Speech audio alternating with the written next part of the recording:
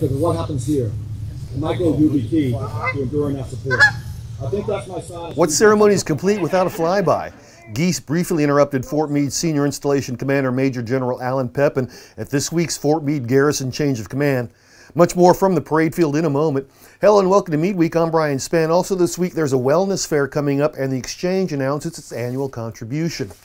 These stories and more, but first we return to McLaughlin Parade Field. The Fort George G. Meade Garrison Commander is often described as the town mayor.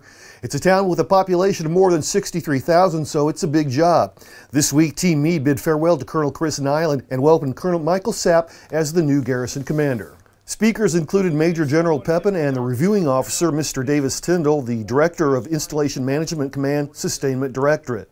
I want to thank Colonel Chris Nyland and wife, Christy, for their leadership and commitment to Fort Meade and this great community during Chris's tenure as the Garrison Commander. I also would like to welcome Colonel Nyland's parents, Wally and Judy, watching from Washington, to witness this great soldier relinquish his very successful command. Well, Chris, well done. Truly you will be missed. I personally thank you. But as always, when we bid farewell to the outgoing command team, we welcome a new one. And today, we welcome Colonel Michael Sapp and his wife, Heather. Colonel Sapp brings extensive experience to his new position. A military academy graduate, commissioned as an armor officer before transitioning to the intelligence branch. In his remarks, Colonel Nyland praised the Garrison team.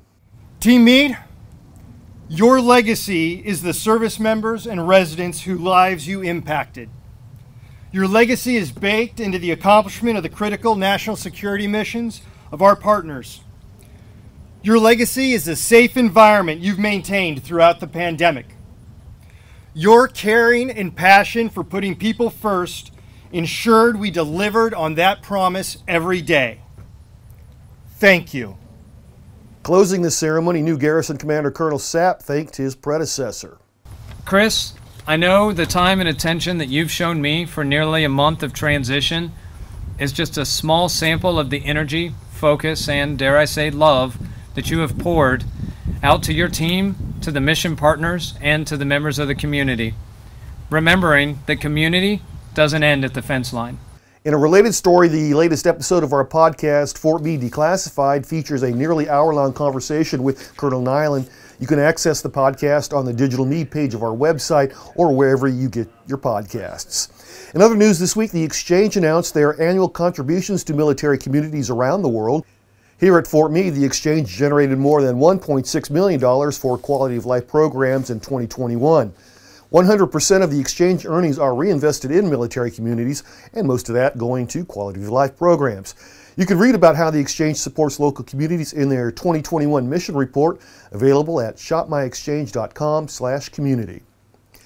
Elsewhere, McLaughlin Parade Field is the site of a joint service wellness fair on Thursday, August 18th.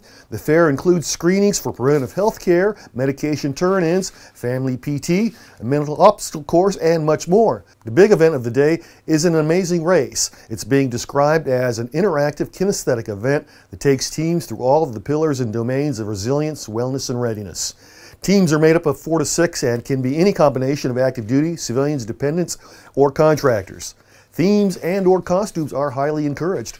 We posted the link to register multiple times on our Facebook page. You must sign up in advance. For more information, you can contact Addison Seagraves. Finally, this week, with the summer leagues winding down, the Lanes has lots to offer going into the fall. We're getting ready for our fall leagues to start, so we have the flyers that we just put out for those. But our summer program is underway. Thursday, it's $1.75 per game per person, $2 for shoes. That's our best rate. We're going to have some family specials for Wednesday nights for the rest of the month of August.